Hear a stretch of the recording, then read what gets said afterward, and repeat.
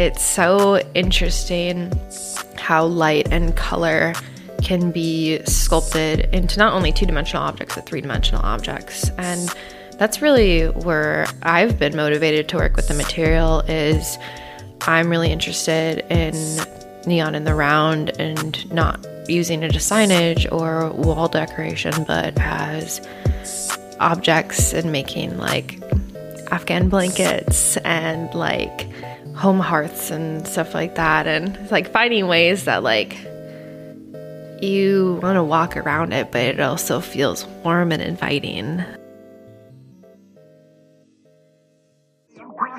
Neon lights, I'm baffled. Pick it apart like samples. Give me all I can handle. Light me up like a candle. I'm taming lightning. Percy got that lightning. Plasma in my veins. Welcome back and welcome to the Taming Lightning podcast. I'm your host, Percy Eccles II, an artist, alchemist, and educator based at the Pittsburgh Glass Center. Here, I am at the forefront of pioneering the development of a space dedicated to the emergence of plasma and neon light art. Through my personal explorations, guidance by mentors, and rigorous self-study, I've discovered vibrant networks of experts and institutions, fostering insightful conversations with fellow artists, makers, and leaders whose knowledge and experiences are intertwined with plasma, neon, glass, and beyond. Through this podcast, my aim is to broaden our understanding of plasma and neon light, and to explore the creative potential of electrified gases as an expressive medium. Beyond that, it's a platform to shine on a well-deserved spotlight on the remarkable individuals who embody these fields.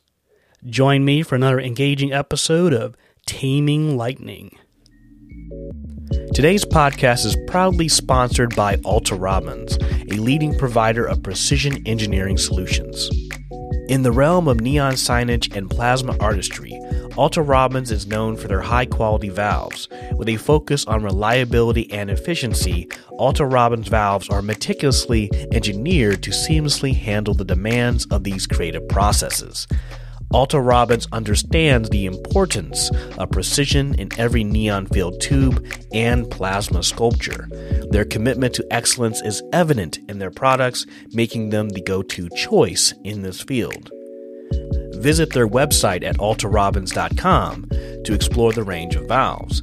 If you have any questions, you may call them at 801-785-1114 or email them at altarob@digis.net. You can find links in the show notes. Hello, Lightning Tamers. This is episode number 54. And in today's podcast, recorded May 18th, 2023, I'll be joined by Kate Herron on the second to last day teaching a workshop at Toledo Museum of Art's Glass Pavilion. We'll talk with Kate about her experience making art through COVID, what brought her to glass, Alfred University's program and her introduction to neon, teaching plasma here at Toledo, and what's next after getting her master's in fine arts. Welcome to the podcast, Kate Herron. How you doing? Thank you for having me. I'm good. It's late, but I'm good. Yeah, we're at the end of the day because I know she has to get out of here pretty soon tomorrow. Has a long drive back. Can you tell us a little bit about your background in the arts? Like, what was some of the early things that got you interested and kind of keyed you into artist is what describes what I want to do? Okay, yeah. Well, I guess it all started way back in high school when I took my first ceramic class, because prior to that, I never really thought I was good at art in all my art classes and stuff like that. I was always just the average kid who got passed through. And then I took the ceramics course, and I really fell in love with the process of making and the steps that it takes to actually like have a final work at the end. And then like reflecting back on that and not only thinking about the process, but thinking about how that had pushed me to the final work and the importance of the conceptual idea that's driving that whole process. eventually going to undergrad, I continued with ceramics and then found glass. And I took an intro to glass class because it was like the big thing to do, is like the one extracurricular, like for funsies class in undergrad. And I took it and I was instantly hooked. Like the first day of like standing in front of the furnace as like my professor opened the door and just getting hit with the heat, but being scared, but also being like, this is awesome. And before I knew it, I was spending countless hours in the studio, jumping extra benches, trying to get as much time as I could. Yeah, and ever since, I've just found every opportunity to get in the hot shop. I've always said yes to any opportunity that gave me access.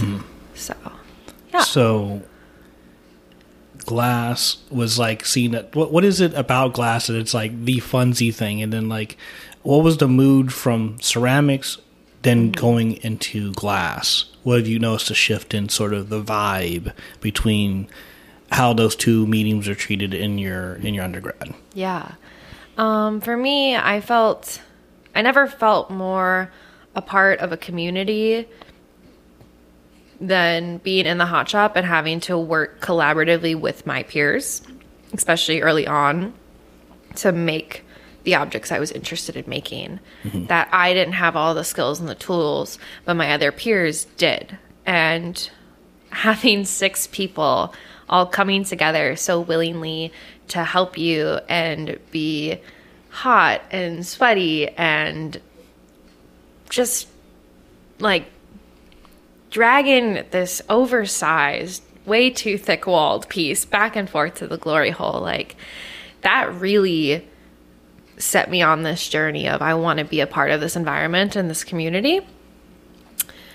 Opposed to like ceramics, I felt very much an individual making my work.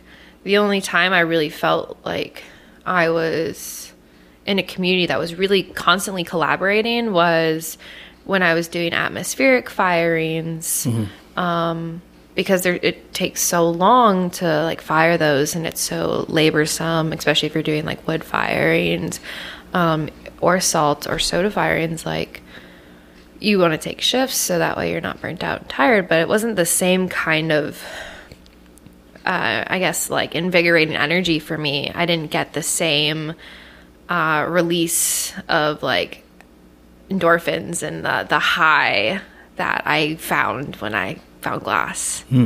So, But you also do other processes other than hot glass. Yes. Can you tell us what other things that you have found yourself using or experiencing or manipulating in glass?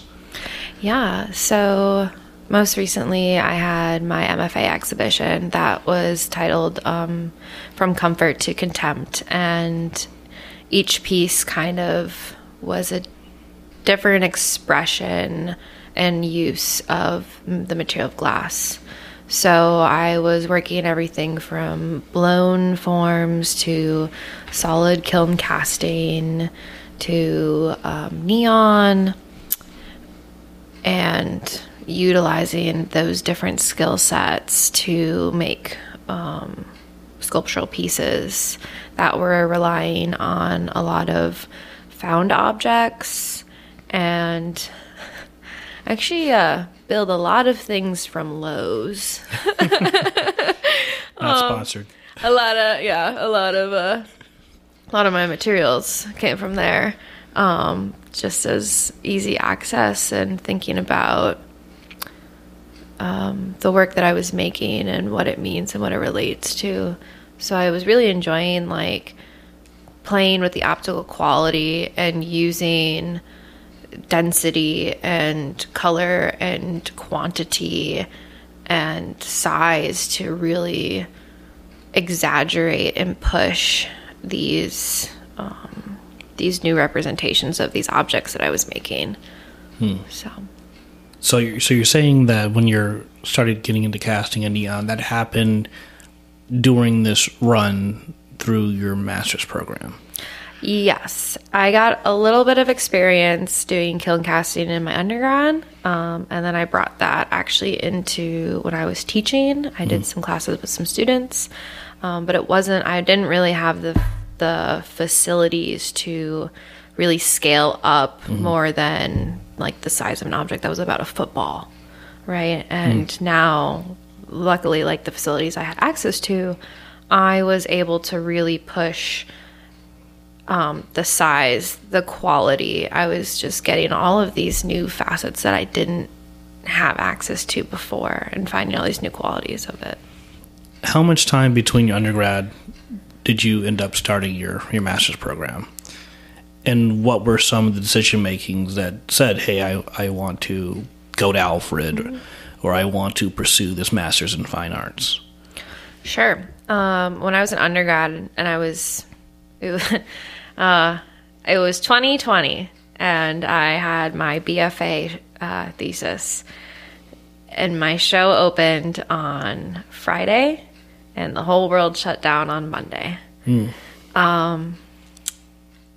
But prior to that, I always knew that I wanted to go for like higher education. I'm really motivated to teach and to share all my knowledge, and I really like working with students that can really process and push material, and that comes with like time, and that comes with age, and that comes with experience. So I would really love to like continue into higher education, and I'm looking more towards that in the future. So I knew I wanted to go for my master's because I want to teach, but also because I did feel a little robbed that my show opened the like first week of March, and then the whole world shut down. And I was so like, originally going into that last semester, I was so motivated and so interested in like, all right, I'm making this big push to my show, and then I was gonna have like a nice release of like, I can make things again that I don't have the pressure of having to have this fully fleshed out conceptual idea. So I felt like I got kind of lost, and in shutdown, I lost all my access. And so I ended up making like things out of cardboard at home, and like found bottle glass. I was like spray painting to like make sculptures in my parents' driveway, and like photographing off of ladders. And so like 2020, the spring of 2020 happened, and we were in lockdown. And then come fall of 2020, I had a few more education classes to finish up. And then in spring of 2021, I went through my student teaching process. So about 4 months of teaching in a rural K through 12 school district, teaching everywhere from kindergarten through 12th graders in high school. And it was really early on in the process that I started applying for grad schools. Like most of them closed like really early in the spring. So that like Christmas before and that kind of time, I was like putting together my portfolio and trying to like, I really think I just needed something to like kickstart me back into the making process, because I had lost so much access and I just wasn't feeling very motivated. Like not motivated in the way that I didn't want to make, but motivated that I was like missing out on the ability to. I didn't have the funding. I didn't have the access. The world was still so tightly closed. So I'm like, well, I'm not quite sure where my life is going quite yet. Like I want to teach, so I'm going to push and get my licensure and teach. But in the meantime, I want to also keep extending my career. So I'm also going to apply at the same time for my master's program. I applied to a few different programs. I was mostly, again, I needed some source of funding to be able to afford, as many other people do, which is why Alfred was one of the schools that I looked to, having a tuition waiver that allowed me to be able to go there and access the facilities in a way that I wasn't having to severely financially burden myself. And I'm so happy I did, because I feel like it really has reinvigorated me, and I've brought a lot of that teaching experience and working with kids all day into like what my thesis show was. They've really inspired me to make work and be really concerned about the next generations and how what I'm doing and everybody else around us, and parents, family members, even people who don't have kids, like how do you affect other people in your environment, and like how vulnerable are we? So yeah, that's wild. I can't imagine that sort of situation where like you have this thing, anticipation, and it just disappears from you immediately after you get it put up. Yeah. But like you found this strength in creating, and then you said, I need to create, and I need to be able to share this with people. I want to teach. And if that didn't happen, I don't think we would have run into each other. Oh, I don't think so either. I definitely don't think so either. A certain set of circumstances set in motion years beyond our knowing. Yeah. And so that brought you to Alfred. And give me 2 pros and a con for Alfred. Ooh, that's good. Okay. Pro, the facilities. Oh my goodness. Yeah. Everything, anything you could possibly want. Oh yeah. The facilities. Another pro, I love like the people I've met, the cohort, the networking, the artists that they bring in, and the scholarships that they help students obtain, and really networking. Like that's how we met, because you were brought in, and I have met so many great people, and so many great people have come through that have helped me grow as an artist and as a professional, and I hope to like keep doing that and keep supporting that. Con. It's really rural. There is one stoplight, and you do get very locked in. So it is a con, but it's also a pro, because there's not the extra stimulation of like being in a city. You focus, you spend those hours, those countless hours. Like, I am putting in 12-hour days, and like it's nothing, because I don't have distractions of other things going on, as fun as it is to like go up to Rochester, and hang out for the day. But like, I really took the opportunity to go to grad school to sit down and focus for just 2 years and just commit the time in a place that I can just zone out from the rest of the world. So it's like a pro and a con. Yeah. I like that you turned that con into a positive. I was actually hoping you were going to say that and do that, because just because things are pros and just because things are cons doesn't mean that they are inherently good or inherently bad. Yeah. Because I noticed the people that are there when I visited, they either really love what they do and they get to focus on that. Yeah. And it shows that the people that are there, either temporarily as students or there for a longer term as staff or, residents, they're there because they want to be there. Yes. And they are able to really focus on things. And then if they want to get away, they take the time to get away. But when they're there, they're getting stuff done, and there's always seems to be someone that can lend a hand or lend an ear or lend some sort of knowledge or wisdom around there. Yeah, that's what I enjoyed my visit on campus. There's just always somebody around, and it can be like everybody hits the crunch time of a final, and everybody's in there installing at like 11 o'clock at night, and you text somebody, you're like, do you have the clear filament wire, because my piece is not hanging from the ceiling? And like somebody's there, somebody's always there. And really committing and focusing in, I would, if that's your goal and that's what you're motivated to do, it is the place to go. the community is unbeatable, and the environment is also, it's consuming in a really positive way. Hello, podcast listeners. I want to thank everyone for the support for Taming Lightning, especially those who are supporting me through Patreon. They help cut the cost of hosting the podcast, and for their contributions receive some additional benefits. We have 4 new patrons who have donated on Patreon at the $5 tier for co-learner, qualifying for the personal shout-out on the podcast. Thank you, Jerry Jensen, who is a big supporter of neon and plasma art. Thank you, Uncle Earth, for breaking ground for neon and plasma as he builds and develops his studio in Philadelphia, PA.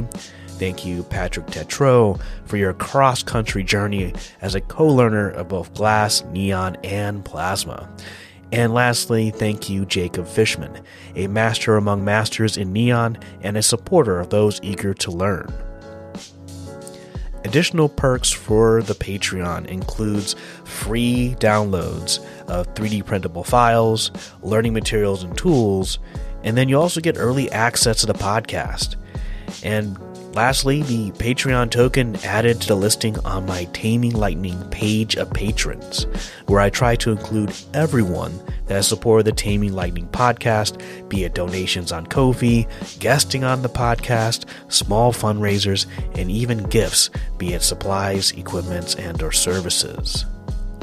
Now, I made a few new updates on my Patreon. If you're not a Patreon member, you can actually take advantage of our 7-day trial to explore all the benefits on offer.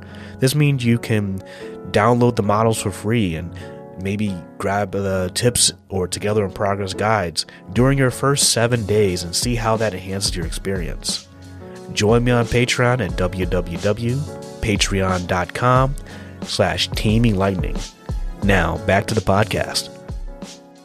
And you're really hooked on neon. Like, you're so hooked on this process that you're willing to commit to allowing that practice to continue past your time at Alfred.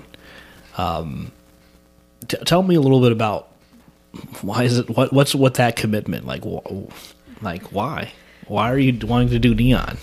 Sure. That's a great question. Well, when I was an undergrad, neon lights, I'm baffled. Pick it apart like samples. Give me all I can handle.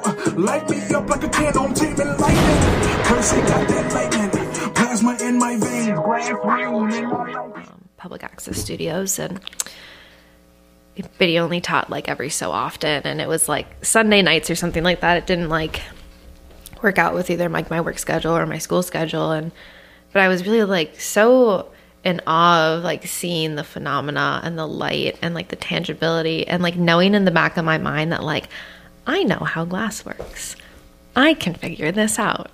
So that is another reason also why I was so motivated to apply to Alfred, and on top of like finances was the phenomenal neon program that's there.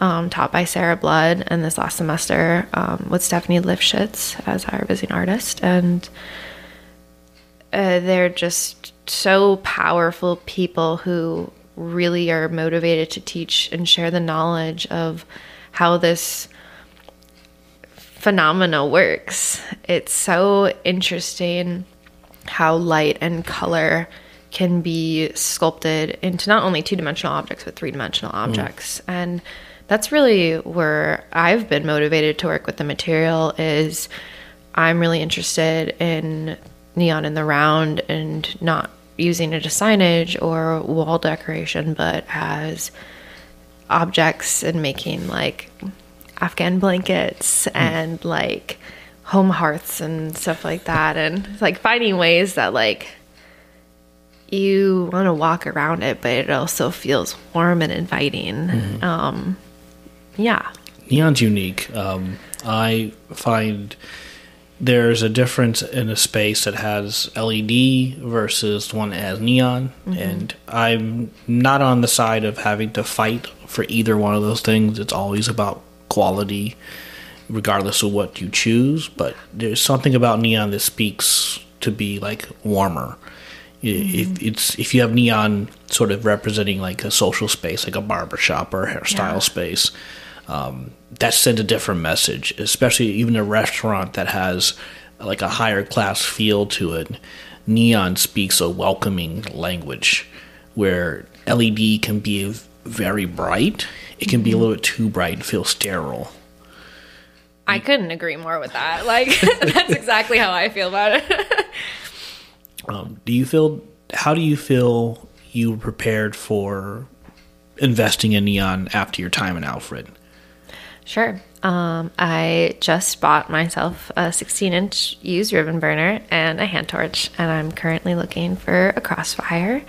And I've been, again, very thankful for the people that I have met and the mentors I've obtained at Alfred that have helped me design a setup for myself. So I had just graduated this past Saturday, and then I drove all the way out here to Toledo, and now I got to go pack up my apartment and move, which is like great though, because I'm so excited to move and like take all these drawings and the materials that I'm getting shipped to my house and really like this summer invest in getting my studio up and going. And really, again, I want to commit to my practice, and I'm more motivated than ever. And I know that I can build the access for myself. I felt like with the pandemic, I was in such a fear, and I have felt like I was at such a loss of not having the thing that brought me the most joy, that like now with like this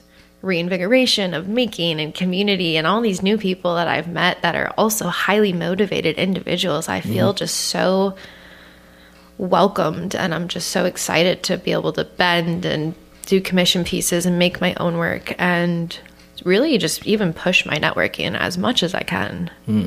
So you hear that, people? She is going to be moving soon, so she'll be in or near the Pittsburgh area. So those of you who can keep an eye out for me and Kate, send an email saying, hey, we found some crossfires, some old equipment. She needs that help, so, reach out. I'll leave the email at in the post and at the end of the episode. So with the crossfire, are you looking for, do you like the knife edge sort of setup, or are you looking for like the 5x5 crossfire setup? I'm looking for a fishtail head. If it's a cannon fire, that would also be okay, because I'll just get fishtail heads for it. But if anything, if anybody does have just the fishtail heads, I'd love those, because I know I can build my own crossfire around them. This is good, because I have a feeling that even though you felt really prepared to be able to take on some of the equipment changes here, you've also had enough contacts and people that you can reach out to further and safely and provide yourself with the instructions to continue to do this neon when you get yourself settled in. Lastly here, this week has been pretty awesome. What I've tried to do for this class is try to take on a different pace for plasma classes. Had you been a part of a plasma class before, Kate? We did a little bit of plasma with Sarah Blood during our semester at Alfred, but this is my first official like workshop style like class. And so like doing classes like this, which are often week-long intensives in the summer at different locations, things have to happen fast. You may have, 8 hours of the day to do any of the type of hot glass or plasma-related stuff, and maybe sometimes they offer an additional, 3 to 5 hours at the end of the day for students to work on their own. So the strategy I came in with was to introduce as much necessary information in the beginning so students understand the context and give like terminology to what's happening with plasma, and then start with just very basic ways of getting the electrodes on so that students can have a sealable vessel. I invited Kate just because she made a great impression at Alfred. She has skill sets in the hot shop, has excellent skill sets in neon, and those are both skills that make teaching and working with plasma so much easier. I'm very impressed with how much of a help you have been and how great of a teaching assistant you have been. You could literally just be like a co-teacher at this point based on what you brought to the class. It's been a really great week, and I can't thank you enough for inviting me. It has just been really fun to meet so many new people and see all the different skills that everybody brought to the class with the different age range and experience levels that we had, from a student that was 6 months ago they started to people who have years under their belts, and everything that we could problem solve through together as a group. Yeah.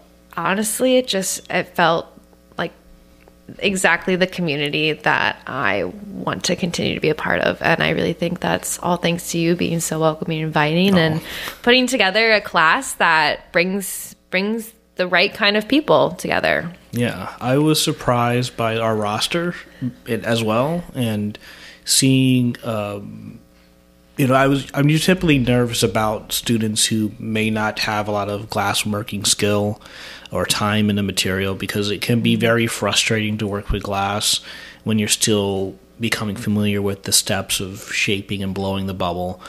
But the point of like starting out with showing people the plasma piece before they even jump in the shop is to invigorate, because these workshops are not meant to just create finished pieces. It's just an opportunity to focus, learn, and share, and learn especially learn together. I've learned just as much as I've given in this class, and even from those who like I said, someone who's only been blowing glass for like 6 or so months, and seeing how they're willing to tackle this, because it could be pretty easy to like give into this sense of self-consciousness and awareness when you're really just among your peers who are just like you, trying to do something new. Doesn't matter like where you're at or trying to look really good in front of people. You're here to learn, and it's been really fun learning to navigate the different changes as the pace shifts throughout the week. Yeah. I think we're going to end really strong tomorrow. I'm so excited. Oh, yeah. I'm excited to see the full spread of various ideas and approaches. And before we close up here, what do you think was some of the challenges in trying to teach this class? I really think some of the biggest challenges were trying to meet people where they're at in skill levels and trying to teach them to use new equipment, especially the hand torches for attaching electrodes. Mm-hmm. Electroding is really, really difficult. Just splicing two pieces of tubes together is really, really difficult. And it takes, like, in an average neon class, you spend the first, few weeks just splicing tubes together to get a good seal. Mm-hmm. And it was day one, and we had these people in the hot shop attaching electrodes and finding ways to navigate to make it easier for them and to take the pressure off. And I'm just so impressed. I'm so impressed by the way that they were able to navigate that challenge. Yeah, from a teaching perspective, I want to shift mindsets, and while they don't have an exclusive background in that sort of thing, I've learned through teaching martial arts and working with people of various abilities that part of this, the biggest barrier in a lot of this stuff is not necessarily skill acquisition, it's psychology. So trying to be there with students and anyone, just saying, letting people know that there is, yeah, we can keep going. What's going to happen next? I don't know. Let's walk through that. Let's walk through instead of jumping.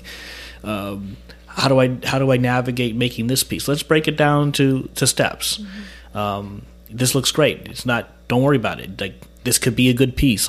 Sometimes we forget that we look too much on the exterior to the objects that we're making, and what plasma asks you to do is not to be the greatest glass blower, but to be better at each turn and to look inside as well as the outside.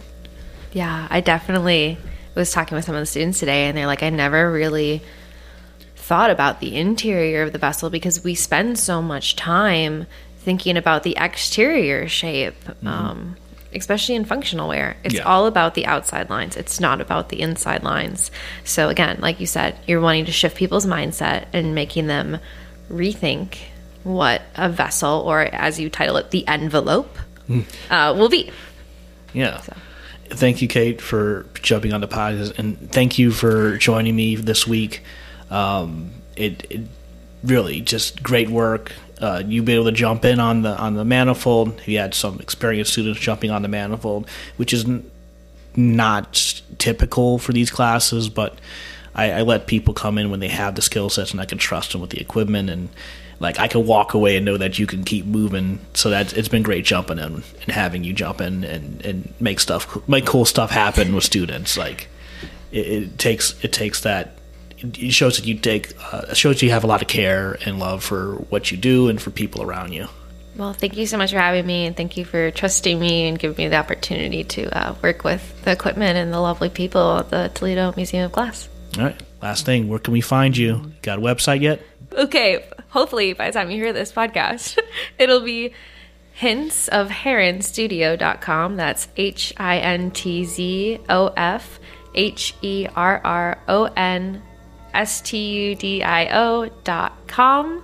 Hints of Herron Studio. Otherwise, on socials, on Instagram, you can find me at Kate_Herron_art or at hints_Herron_studio. Thank you. Thanks. Thank you for listening to the Taming Lightning podcast. Music credits to the following artists in order of appearance: Retro by One, Taming Lightning Theme by Trav B. Ryan, Good to Go by One, Next Time by Haiku, and Walking by Roz Hobb. I hope you enjoyed the podcast. Thank you, Kate Herron, for being such a great help this summer, both when I visited Alfred University and for your help in teaching at Toledo Museum of Art. It has been a unique situation where I have another artist who has the confidence, skills, and experience to make the class run so smooth. And honestly, your glowing spirit is refreshing in a world that is both figuratively and literally surrounded by darkness.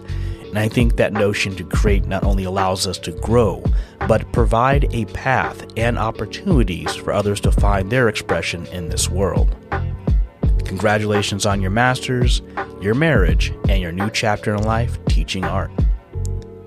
I'd like to thank the Pittsburgh Glass Center for supporting me as a place of research and inspiration, Alfred University, both Angus Powers and Ade John Batiste, for the Black Glass Artist Residency, Toledo Museum of Art and Glass Pavilion, which includes Alan Iwamura, Misha Nalepa, Fawn Denbo, and crew, and the Plasma Art Alliance, where I have access to a well of knowledge and connects me to some amazing and supportive people. If you'd like to support Taming Lightning, subscribe to the newsletter on www.taminglightning.net or follow on Instagram at Taming Lightning. Other options for support are one-time donations through Ko-fi, spelled ko-fi.com/taminglightning. Or you can join me on Patreon for additional perks and benefits. I have links provided in the show notes, so feel free to share, comment, and subscribe, and I'll see you next time.